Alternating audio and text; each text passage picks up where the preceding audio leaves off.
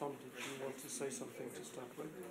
No, you can start like the last time. But after we finish, I have to tell about tomorrow. Okay, so you'll do that afterwards. I have all the votes. Yeah, okay. So you're on the panel too. So you're here. Okay, but I'll think of watches from here, then I'll sit when you finish, okay? Because okay. Otherwise I cannot see that. Yep.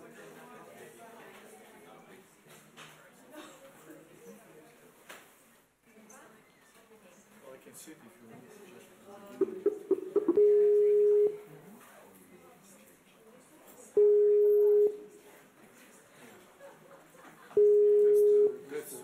Hello, welcome to Skype call testing service. After the beep, please record a message. Your message will be played back to you. And you have some logging.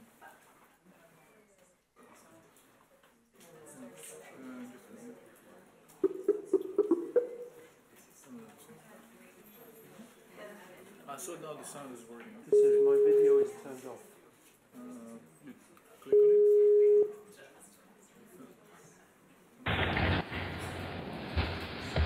Hello. Okay, so that's our pictures there. Okay, hello Oscar. We're live in Bergen. The audience is here. So this is the audience. So Hello. Somewhere there. Can you hear us? Can you hear us? Test. Yes. Okay. Yes. I have a little noise, but I can hear you. Okay. We are also in a very little office, but we are a big audience. Okay. We've been going now 4 days non-stop, doing different type of spatial space-time analysis visualization. So people are getting a bit tired already, I guess. But we are really looking forward to your webinar. And just to tell you, we had already one webinar on Tuesday by Jonathan Greenberg. And that went very well. We had a very good discussion. The line was very good. And so and that's why I'm also confident that we will have interesting discussions with you. And we have your book also here, so it will be going around. Thank you. So we will send you a book around. So I don't want to steal you much more time, so please, we will be looking at your slides. And once you finish, we will have a discussion. We will ask you some questions, and then we can discuss all together. Okay? So you have 40 minutes or? Well, altogether. Altogether. You've got about 5 minutes, then there's about 5-7 minutes for you. Then Truk is going to say something about D3, and then we'll open a discussion. Yeah. So that Truk's slides are the ones that I sent you, a PowerPoint that I sent you. Okay, so that's the way we'll do it. I don't think you can see the. I can point this at the display so that you can see more or less where we are. And I'll move the slides when you're ready to move the slides. Everybody can see your face. You can't see them, but you can see the slides well. Yes. You can if the camera doesn't turn around. Okay. Okay. So we're interested to hear what you have to say. Good. Well, we are going to talk a little about the visualization of raster data with rasterVis. Next slide, please. Good. Okay, some words about the background, about me and about the background of rasterVis. Well, I have been working during the past 15 years mainly in solar energy systems, with a special interest in solar radiation, which is the subject which I am involved more. I have developed some packages about this area of expertise, solar radiation, and other things that are funny for me. For example, I have developed a solar package which is useful for solar radiation and performance of photovoltaic systems, rasterVis, which we are going to talk a little, and Meteor Forecast, for example, which is a package for prediction, for numerical weather prediction service. Well, the origins of rasterVis. I started rasterVis with Robert Hitman 3 years ago, because I was involved in a project, in an analysis of solar radiation, missing satellite data from the CMSAF service and ground measurements from the CL network. The CMSAF data is a raster stack with more than 700 layers of daily radiation, and the data from the CL network is a set of 300 time series, one for each station, also with more than 700 records. So what I needed was methods to display this spatiotemporal raster data and combine it easily with metadata, with two main objectives. First, to understand the data, and second, because there was a paper involved, to communicate the results. Therefore, now the rasterVis package is a complement to the raster package, which provide a set of methods for visualization. There are four groups of methods. The first group is the classical way of displaying raster data, which is level and contour plots. There is a second group, which is related to the exploratory data analysis framework, scatter plots, histogram, and so on. The third group, which is very important, at least for my research, that is the group devoted to a spatiotemporal raster. There are methods for Hall-Moller diagrams, horizon graphs, time series plots. Well, we will talk about later. And the last group is a method to display vector files using arrows or streamlines. Some words about the design issues of rasterVis. rasterVis is based on grid and lattice. In there, there are two main ways of displaying graphics: traditional or base graphic and grid graphics. The main difference with both of them is that traditional produces an output, a graphical output, but does not give an object that can be modified later.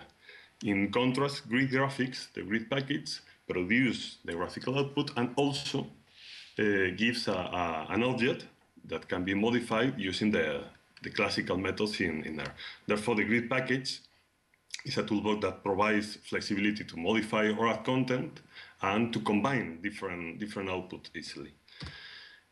Lattice, well, the rasterVis is based also in lattice. Lattice is based on grid, and the lattice package is an implementation of the trellis framework, which is more or less a rectangular array of panels. The structure of this array of panels is defined using a formula interface that defines the specification of the variables involved in the plot. This structure is somewhat rigid, and here is where the lattice straight extra package is very useful, because it implements layers and superposition of layers with trellis object, which is more or less the way that ggplot works. Well, let's see some examples about. Sorry, I forgot to tell you when to change, Roger. So far it's okay, I think. So I'm guessing. Sorry for that. Well, we're working well. Okay, so some examples about the functionalities of rasterVis. The classical way of displaying raster data is with level plots. Here is an example with a multi-layer raster stack. It displays with a panel for each layer. Okay. What you are seeing here is solar radiation, monthly average of solar radiation. Each panel corresponds to a layer of monthly radiation. So you can see in one view the relation with the whole year. Okay. Next slide, please. You can choose only one layer. For example, here we are choosing the April radiation. And we can superpose another kind of data. For example, the location of the measurement stations. We are using the layer mechanism implemented by lattice extra with the graphical methods implemented in the ESP package, ESP points. Okay. Next. Okay, another way, and a different approach, is to plot the individual layers of the space-time raster, secondly, as a movie, using each layer as a frame of a movie. The procedure is extremely simple. The key is to use the layout argument of level plot.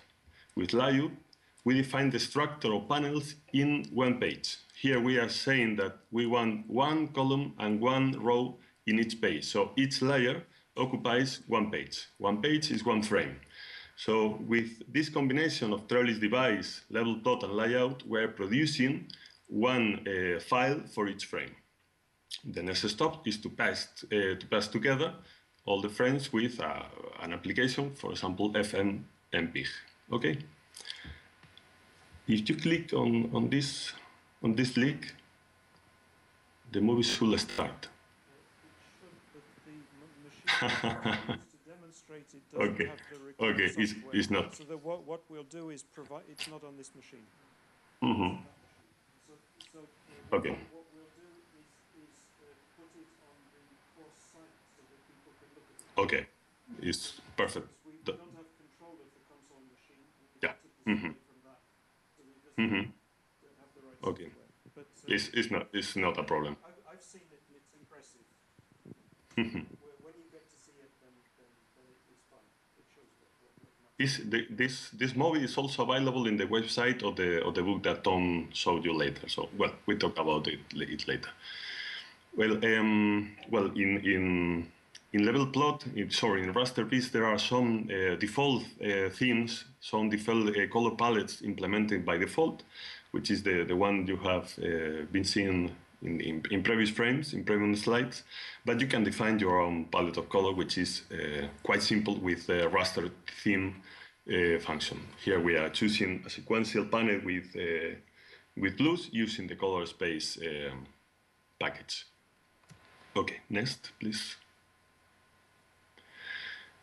There are a different kind of raster data. We have been seeing the quantitative raster data, but you may be interested in categorical data. Well, in level plot, there is a method implemented to display categorical data in a correct way, which is this, for example, is a land classification raster data, which is showing where is the snow, the urban areas, land, forests, etc. Next, please. Well, if we want to analyze the relation between variables, between layers of a raster stack or a raster brick, we have to use another tools.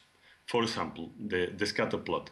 Here we are displaying the relation between the solar radiation in January and February. You can distinguish both of them with the color, versus the radiation in July for 4 different groups of longitude area. Each panel in this graphic is a different area delimited by longitude. Because of the cloud in January and February, you can see there is a non-linear relation between the radiation in winter, for example, and summer. Next, please. If you don't know exactly which variables you need to compare, you can compare all of them in one call. Here is with the scatter plot matrix is useful, implemented in the Splunk method. Here you are seeing all the relation between the layers in this raster stack. Each element in the principal diagonal is each month of the raster stack, and in the rest of the cells you can see the relation between the radiation in different months. This method Splunk is implemented using another package, spinplot, which is very useful when you have a lot of data. You are not displaying each point, each cell, but you are counting which number of points falls in a determined area. Next, please. Well, another tool is the classical histogram. Here, once again, each panel is a month, a layer of the raster stack. And you can appreciate the difference in the behavior of solar radiation across the year. For example, in July, the main radiation is in the high level values, and in January or December there are, well, a variety, but is centered in the low value of radiation. Next, please. Well, a different approach is to collapse one of the two spatial dimensions of the raster stack using an appropriate statistic. For example, the mean or the standard deviation or whatever you find useful. Therefore, you produce a space-time plot, or also known as a Helmholtz diagram, which is what you are seeing now. One of the axes, the vertical axis, is representing time, and the horizontal axis is representing the latitude in this case. So each cell, each area in this plot is representing the average radiation, for example, in 40 degrees of latitude for each year. In this graphic, I am using a different data set. This is the anomalies of surface sea temperature. So you can see in the legend that this range from negative values to positive values. I am using here blue for positive values, red for negative values. So you can identify in which years and in which area of the raster there were positive values, there were values above the average, the long-term average, and when there were values below the long-term average. Next, please. This same approach to collapse one of the spatial dimensions and represent this aggregated result versus the time is useful for the horizon graph, which is this graphic. Here, we are displaying many time series, cutting the vertical range into segments, and overplotting them with color, representing the magnitude and direction of deviation. So each time series, again, corresponds to a geographical zone, which, for example, a latitude band. Once again, you can identify the different behavior of surface sea temperature in different regions and different years. Next, please. Well, the last group of graphical methods, are devoted to vector files. Here, what we need for a visualization method for displaying vector file is to display both the magnitude and the direction of the vectors at that point. The most common way is to use arrows, which, well, it draws a small arrows at discrete points with a size related to the magnitude and direction, well, the direction of the arrow. This approach is used for small data sets because if the width is too dense, well, the image tend to be visually confusing. So a different approach, next slide please, is to use flow lines or streamlines. Here the approach is to display the directional structure of the vector file with its integral curves. Here there are a lot of points in a discrete grid. For each point, a short streamline portion, a local streamline, is calculated integrating the underlying vector file at this point. So the color of each streamlet indicates the local vector magnitude, and once again, the direction of that streamlet is related to the direction of the vector file at this local area. Okay. Well, if you need more, well, there are two main resources. First, about all, the web page, and please don't forget the facts section. And as Tom had told you about, I have a book, which is named Displaying Time Series, Spatial and Space-Time Data with R, which includes 4 chapters related to raster data. There is a website where you can access freely to the data sets using in the sample, and the full R code, which is this URL which you have in the slide. Okay, I have no more to say now. Thank you.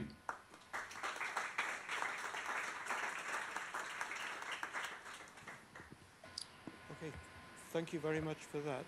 There's the audience here. Now we're going to sort of switch around because before we go to discussion, unless you'd like to start a discussion straight away, I think it would be helpful to take Druk's talk about, again, a short talk about D3, which is a different approach to doing things. So if we do that straight away, then we have 2 different views on the way in which things can be done. One from within R and the other one from elsewhere. And I have Druk's presentation here. So for you, Oscar has a copy of Druk's presentation so that he can follow it. But we have to tell you when to change the slides now, not you tell us. Okay.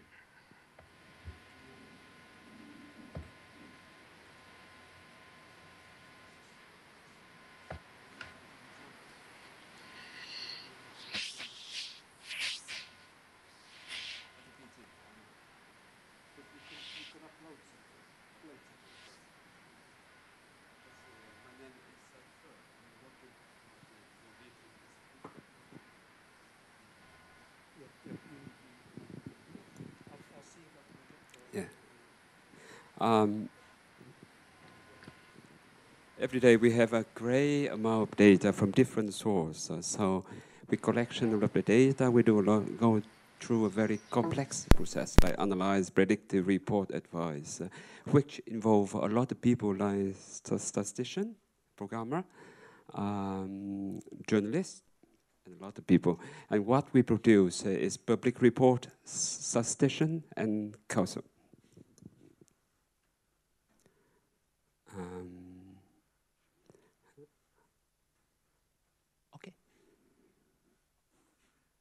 Okay, that's okay.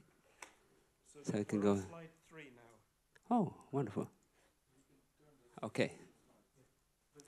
The more interesting thing is I want to show you it. That's wonderful. This application, which I have made, you can read through this PDF, but this is more important. That's, for example, we have made some application we call Hublin.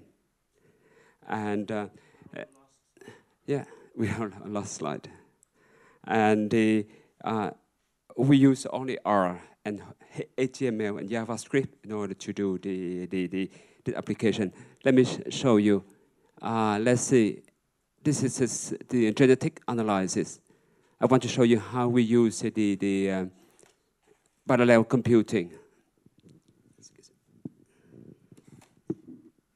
Okay, if I choose between 1 and 10, and I click on Run Snip, and right away you will see the difference of starting working PID, the processing ID. And you can see they're on the fly. And we can have 1 million, 2 million, let the machine go. And first they start take all your processor, they go very quickly. Let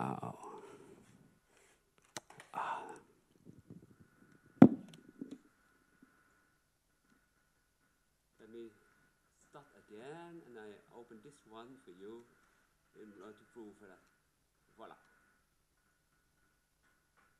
You see how the PID is working, and then you see here on the screen. They're all increasing 100%. And you can even stop it, and we do it through the website. So everybody can download it. You all can go to this address, download it, play around, and maybe you can make some application according to your needs.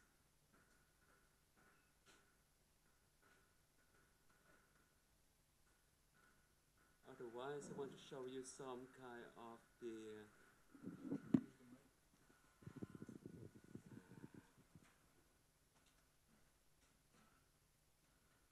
Some examples are coming of live use of D3.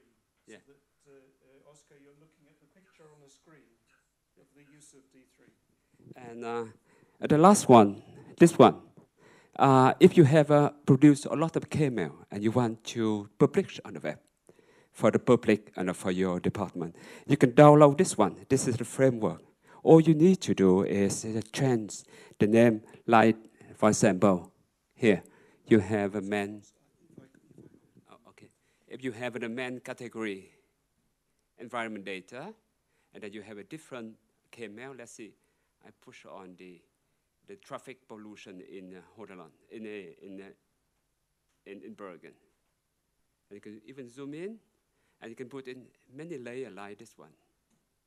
Oh, voilà. This is using D3 Using, JavaScript. yes, we use only JavaScript and KML, plot KML from. So all you need to do is download. It's a free component. So just download it and playing around. But they are in Danish. You got to translate it into the English. So this is a very good tip for you in case you want to publish your work. Otherwise, we can do some kind of, this is the different of disease, let's say asthma from a different hospital in Norway. What we can do is, let's say, here you have the years, you have a number, you have the sex. One is for the boy, two is for the girl, for example. If you want to focus on 1995 to 2005, you see all they been automatic aggregated, and then you want to choose those who have a 50%, right? And you want to see the boy, for example. So you can. This was why you wanted to show it live, because you can see things happening. The dynamic visualization happens quite fast. There's a feature of D3 that it generates dynamic visualizations which the user can interrogate. So you don't need to go to the server to do a lot aggregate. Everything happens in the client side.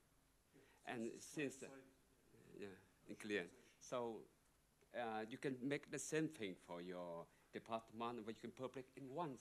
So you don't need one for your surveillance system in your company and then one for the public.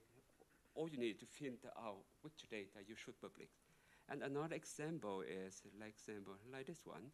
I have a lot of this is from the birth registry. The birth registry. I have lots. If I want to choose those who have between 20 and 22, for example, and you see those areas, there's only one area, and I want to see a little more.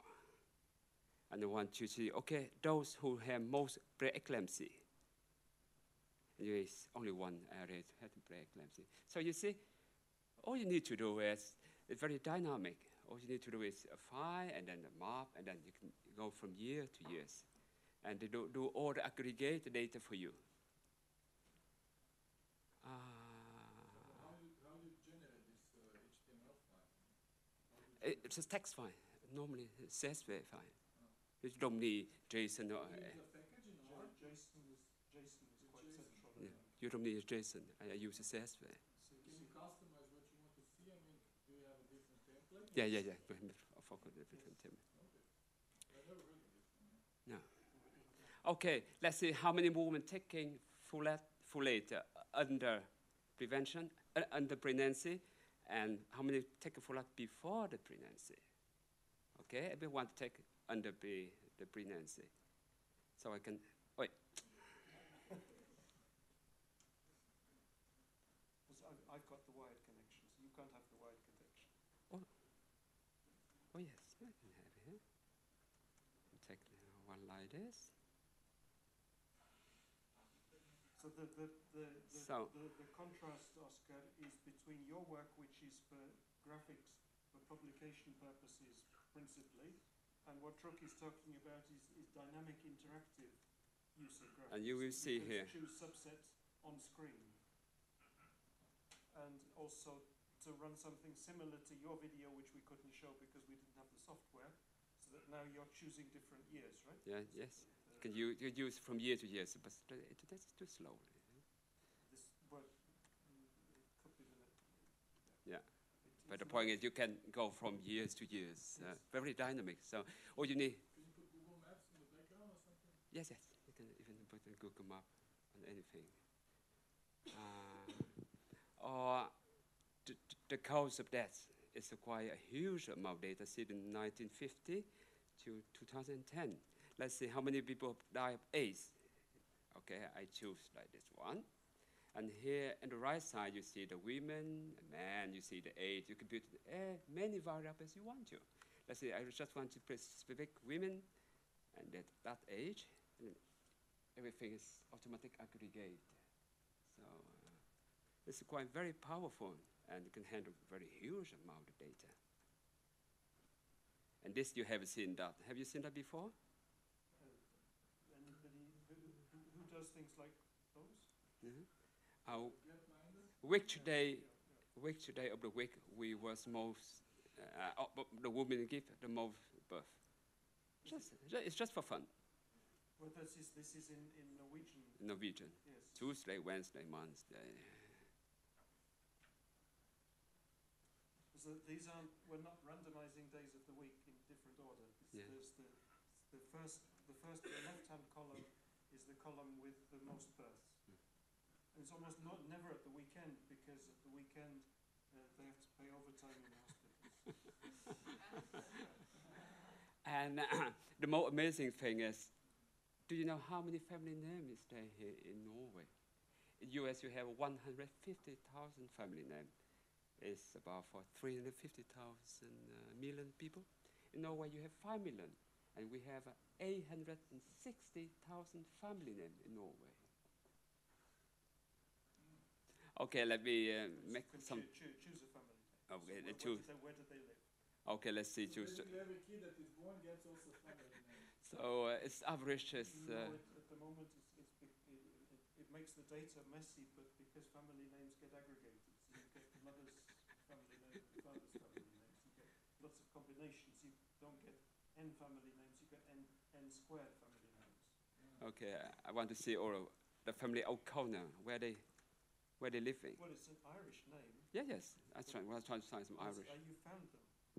And so you can zoom in. It's Trondheim. You have it too. There's somebody out there on the coast as well. Yeah. Hello, the O'Connells. Yeah. This is. But if you try Olsen, then there'll be. Oh yes, Olsen is more funny.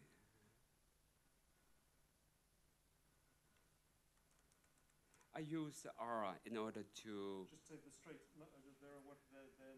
Olsen. Almost 100,000 Olsens. Yeah. And mostly they're in the big cities. In the big city, and except from 2 municipal which don't have Olsen. Okay. So What's the name of the city, Oslo? The one with the red. That's Oslo. There are lots of Olsens in Oslo simply because it's a big city. And you can. So Yeah. the point that you're making is that these references can give us completely different insights in how to do dynamic visualization. If we try and make R do it, it can be hard work. R is very good for putting something which is publication quality or can be used for exploring the data, but dynamics D3 is quite powerful. And Okay. you can also combine. Let me, for example, I have some case, some variable.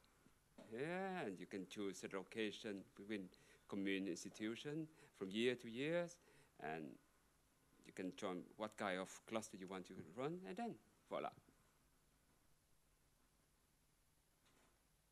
To know ski probability map, Poisson probability map. And we use exactly the same technique as from the Hapley, but Which you can visit and try out. yeah, you can visit and try it. But that if you want to do things on Haplin, then you need to know about genetics. Yeah, and of things course. like that. But I mean, for the code and for the parallel computing. how to Okay. do it. Yes. So And yes, that's great. Thank you. That's all. Thank you. No, I need this back.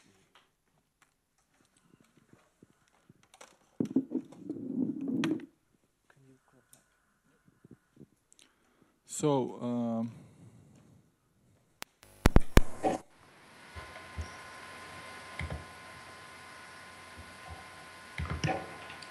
we are back to the panel discussion. I'm going to first, can you still hear us? Oscar? Tom, I have some problems to understand you when you use. I don't know if the problem is with the microphone or with my network, but I hear your voice broken. Okay. You will tell us. We are going to ask now for questions, and Okay. you will tell us if you have problems that we might have to repeat. Okay. Okay. Okay. Okay. So first of all, let's see the questions from the audience, or questions or comments. Have you been exposed to the D3, the JS stands for Java or JavaScript? Yeah, D3 JavaScript. Have you been exposed? Have you used it? No? Oscar, what about you? No, Okay. I have tried, but it's a different length. Was nodding slightly, that maybe it had touched you. Right. Have you done any JavaScript for dynamic graphics or anything like that? Yeah, I played a bit with D3, and because I in an earlier incarnation of myself, I used a simpler thing for drawing dynamic charts in on the web. There was a little package called Flot, which is great for doing little JavaScript charts. And D3 came out, and everyone was going, D3 is really cool, really cool. And they were making really nice visualizations with D3. And I tried to get my head around the D3 way of doing things, and it's almost like it's going from base graphics to ggplot. You know, there's a different grammar of how the data drives the visualization, so it takes a bit of thinking, getting around. And every time I think I want to make a new visualization on the web, I think, let's try and do this in D3, and I get stuck and end up going back to doing it in Flot or something. So it's kind of hard, but there are nice maps and things you can do now.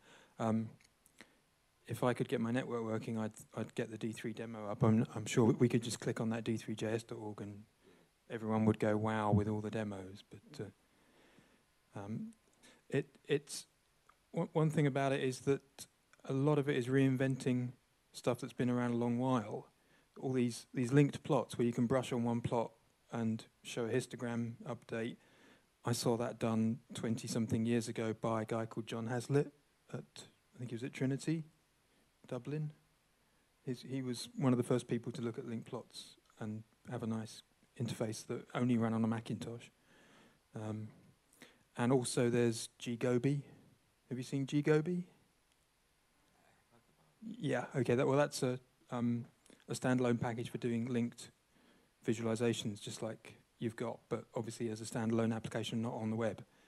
And doing them on the web is a lot easier, it doesn't require an install. But there's an rggobi package where you can just take a data frame and do rggobi of my data frame and have histograms and scatter plots and 3D tools. Yeah.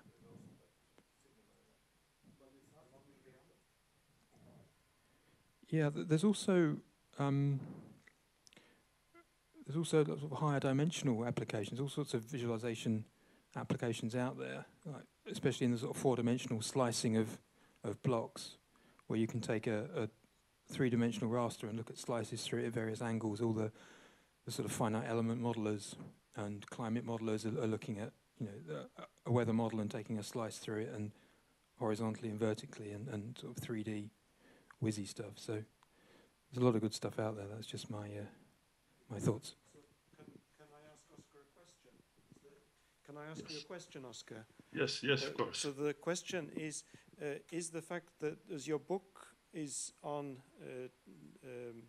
time series, spatiotemporal and spatial, but obviously books are very difficult medium. It's a very difficult medium to describe dynamic graphics. Yes. So would you have, if you did a film of the book, would it include dynamic graphics? Because the file you sent, we tried to get it running. I've got it running on Linux on my laptop, but I can't use that when my laptop's running Windows to show you on Skype. So I could wave the USB stick around, but people wouldn't see. But you're doing dynamic graphics, but it's difficult to show in a book, right? Yes, yes. Do you work with dynamic graphics yourself? Yes, there are some sections in the book dealing with dynamic graphics, with animation and so on. I have been using a different approach with this, using another package from Paul Morrek, which is the creator of Grid, which is the package Grid SVG, which is devoted to create SVG graphics, which can be interactive and include animation and so on. So in the book, I have included code and some details about how to create animation and interactive graphics, and they are included in the website. And in the website, they are working currently. Even the movie I sent you yesterday is working, can be seen, because I am using the Vimeo service to host the movie. But it's a personal preference. I feel more comfortable with the static graphics than with animation and dynamic graphic, but it's a personal preference. I have been trying to learn D3 and JavaScript. That is another language. I don't have time to learn another language. This is my limitation. So I have tried with the Grid SVG package and also with the Shiny package and the Shiny server, which is a different approach, because everything you have to do, you are making with art. You don't have to learn a different language. But as I said, it's a personal preference or a personal limitation. I am not sure. So, Tom, what do you think? Well, first of all, what you said that there was a bit of competition between Oscar and this D3 graphics, but I see that Oscar has lots of original plots. I mean, I never saw this sidebars and splitting things in one dimension, or combining. You have a spatial dimension, and then you have some time dimension, or you have a time dimension and you have some parameter. So I think there's many things that I see in Oscar books are actually quite original. On the other hand, I see that with this D3, it's interactive graphics. But if you take a snapshot, you basically get a static. So I think it's simple enough. Like with my plot KML, I mean, it's if you take a snapshot of, first you have to deal with all these copyright issues and things, but it will never be the same. I mean, if you just do a snapshot, it's just it has to be. You have to simplify it. You have to convert it into more simple symbols, because actually the best graphics is the one which is simplified enough to be able to convey a message very quickly. And when I read it, like a journal like Economist, and this trends and plots in Economist, they look very trivial. They look very simple, but if you know that there's a whole science why they're simple, people could write books about why do they make it, yeah. And so when I want to learn really graphical expressions and graphical design, I try to look for cases like where there's extremely good effect of somebody communicating some trend or pattern, and that's where you want to get. I have a question for you, Oscar. Yes. We had here. They left now, so we can talk against them. There was Edzer Pebesma from Münster, from the Institute of Geoinformatics, and there was Robert Heijmans here, and they left both today. And there was they were giving sessions, I think, one after the other. And so one made the raster package, and the other is one of the main authors of the SP package, together with Roger. And so they made these parallel classes. There's a parallel class for raster data. So there was spatial grid, spatial pixels, and then there was the raster class. And I see you decided to make a package that is a rasterVis. And so why did you decide to make a rasterVis and not, for example, SPVis? Sorry, the last word, I didn't understand the last word. So you made a package rasterVis. Yes. So yeah. You kind of align yourself to the raster class, And I wonder if there's some special reason for that. So why rasterVis not? Why not have SPVs? Why did you go that? Why did you follow that path? Well, the reason with this is rather simple. I was working with raster data 3 years ago. The methods that were included in the raster package were not enough for me, so I needed more. In contrast, in the ESP package, there were graphical methods implemented that work perfectly for my needs. So I didn't need any additional improvement to the package. My hope was that you're going to say that you prefer one or the other class, but your answer was very diplomatic, so it's... No. No. Well, I am not a computer engineer. I'm a photovoltaic engineer, so I don't have a special preference for that kind of things. I feel comfortable with both classes, but I needed more graphical methods. That's the reason of rasterVis. Okay. I have one more question for you, and that's about the cartography. Many people ask me, beginners, and we have lots of people here, for example, who are, let's say, experts in their field, but they are only recently exposed to R and then the packages and the developments in R. And then typically when people ask me, should I be making maps in R? Should I be making like maps that go into a book or a publication? So displaying geographical patterns, geographical data. Should I be doing that in R, or should I just use a open source GIS like QGIS, or should I do things by hand? So because in R you will have to make the code for everything you want, even if you want a scale bar, if you want a legend, you will have to make a code.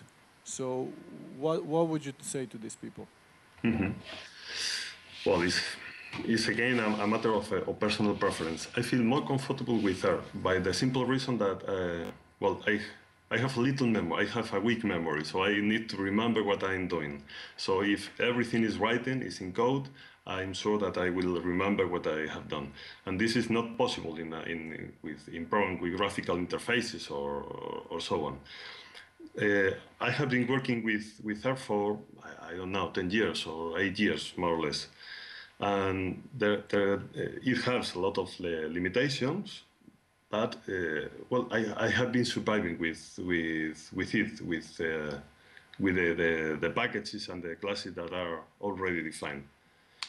So, well, I feel comfortable, and I have been working with spatial data for 5 years or 3 years, and I don't have the need to change for a different program. Okay. Any questions from the audience?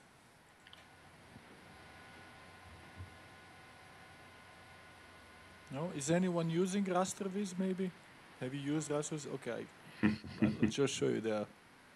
Okay, node with your heads, please. Now. Yeah. So there are people using rasterVis, yeah. Okay. There might be some more, yes. Okay, so are we going to close the session? There's a question, sorry. Hello, my name is Baiman. The question, I think, is to you and the other developers of several other packages. I have been using ARA not maybe 5 years now. I have seen good packages come, and some of them, they fall out. They say it's no longer supported. What are your plans for your packages that you have now? What happens after you are tired? You say, I do no longer want to support it.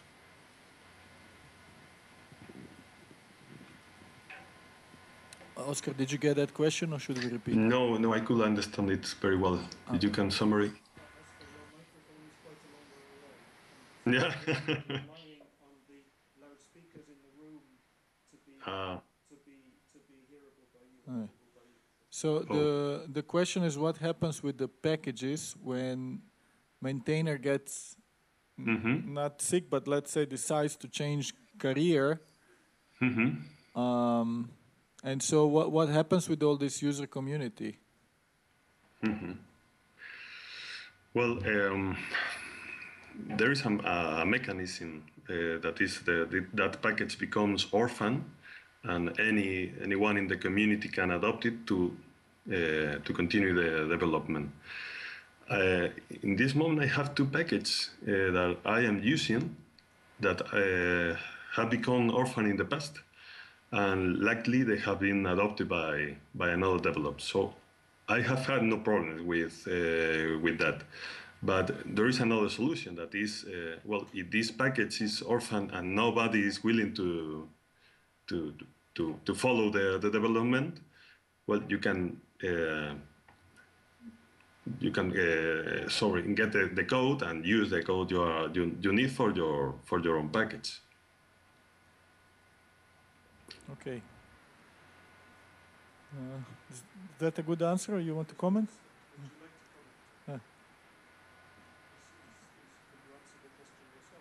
Yeah, I think there was some worry about the Goodall. There was a worry about the Goodall that when the Frank Warnedam went to Google, right? Everybody, the whole community was really worried that who's going to maintain it and what's going to happen. With regard to Google, then the prime mover for quite a lot of the software that we use, the underlying software that we use, is Frank Warmerdam. And he lived in a cabin somewhere in the woods in Canada for a long time and just did development. He was a freelance developer, and companies paid him to do things which he incorporated into free software. But then he was recruited by Google because he's good at doing what he does now. Then he went to Skybox, and now Skybox is being bought by Google. So we don't really know what will happen to Frank. But the Google development at the moment is being driven by, is his name Evan Rouen? Did he come to Nottingham, Barry? Evan, but it's presumably a French name. But Barry was the organizer. You were the local.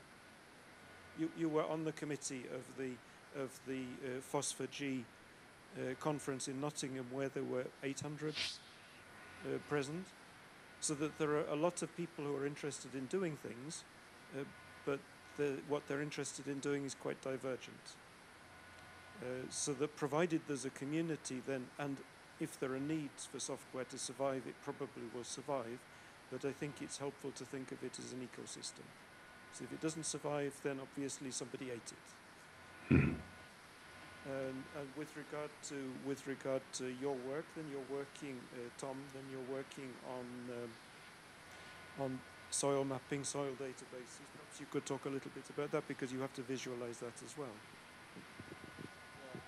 But you're talking about if the danger that something will come orphaned or abandoned or... Yeah. Well, I mean, if you... I will see it like there are things that become orphan, but the problem is if something become orphan if there's a big community, a big dependency. So then you really have a problem. I mean, if you have... Like on R, I mean, you have like 5,000 packages, but they follow some kind of a Poissonic distribution, so there's only like, I don't know, 20 that really have a lot of dependencies, and then maybe 80% has no dependencies. So for the 80% of packages, if they will kind of shut down or stop, I mean, it's the community wouldn't feel it. But if there's a package which has a high dependency and something happens and there's no maintenance anymore, that is a serious problem. And I think what Oscar said, then you really have to look for some mechanisms that you transfer the package, or at least if it's in open source, as far as I understand, it's okay to take that code and adopt it as long as you attribute the author. So I think I think that's certainly one way that things then might continue developing. But yeah, Sure. I think for me the best example is with the Goodall, where you have basically one person made this brilliant software, and I don't think that happens in computer science so often, that somebody makes such a brilliant software and it covers so many things. And then you're really dependent on one person. But as you said, luckily there's other people behind him now that they're going to continue the legacy. So, so yeah, that's my say on that. Okay. Do we have any more questions or comments?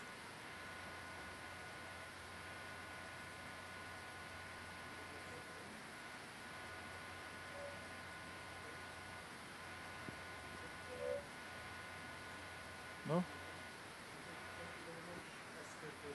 For joining us. Thank you.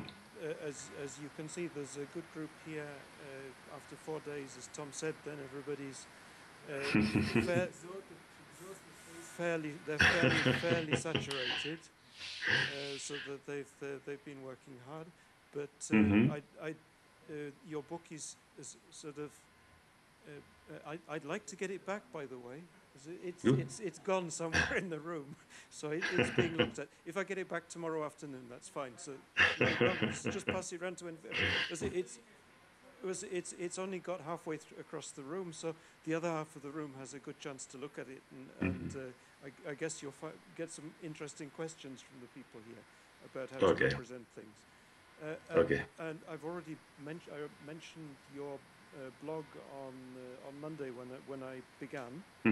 Because it's very nicely balanced. But what I mentioned was not just the blog, but you made a comment about James Cheshire's cartogram of the usage of R, and what I then said, sort of in educational purposes, is that your point that James misunderstood the representativeness of the data he was using, and it struck me that when you're reading a book like yours, then it's very helpful to know that the person who wrote it is a responsible scientist, rather than someone who wants to just as if it looks nice, it must be okay. And I don't think that's your approach. I think your approach in your blog as well is to say that. Even if it looks okay, it might be doubtful, so we better find out first. So, that's one of the basic things that the GEOSTAT course tries to do, is to give people the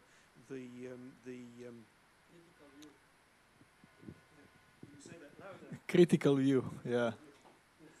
Yeah. I agree. And goodbye. But we also want to leave an impression that we're a big community. We are a big community here. We are competing somewhat, but we are also just trying to link our we work. Are complementing. Okay, thank you so much for your webinar, and looking forward to seeing you in physical life also. Let's see what happens. Okay. Thank you. It was a pleasure. Bye.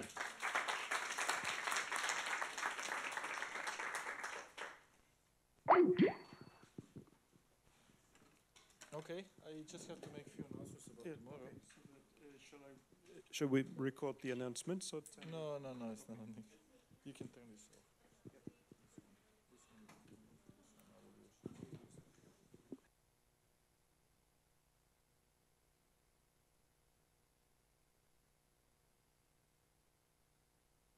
Oh, it's mute. Test.